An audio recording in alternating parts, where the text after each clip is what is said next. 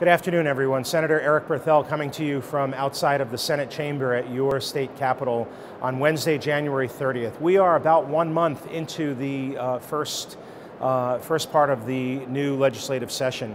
And a lot of issues that you've been writing my office on and calling on are of troubling concern to me as well, specifically the idea of regionalizing our schools. I'm a firm believer that our schools should be controlled locally by our local government with local control and local leadership. And I will work to first understand a little bit more about what this bill would mean, but what I've learned so far is that this is not a good practice for the state of Connecticut.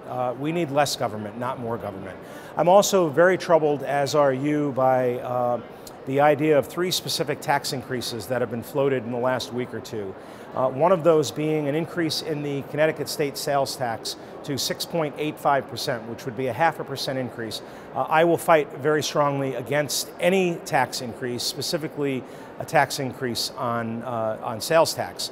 And there's also been some discussion in that sales tax increase in expanding the things that we tax, including things like groceries and prescription drugs.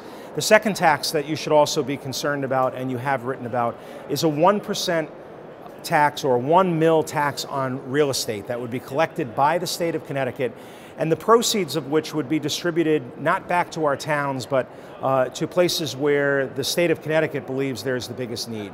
I think this is inherently unfair. Our towns today base their mill rates and base what we collect in taxes based upon the specific needs of the town that is collecting that tax. And I think that that system, whether or not we like paying those taxes, that system is how we properly fund the needs of every municipality in the state of Connecticut.